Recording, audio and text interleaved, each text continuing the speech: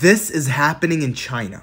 There is a standoff between Hui Muslims and the Chinese authorities. Chinese authorities are trying to demolish a historic mosque. Muslim men and women are guarding the mosque and they are standing in the way of authorities. Some reports are saying that the authorities claim there is an illegal roof expansion. Furthermore, minarets are deemed illegal.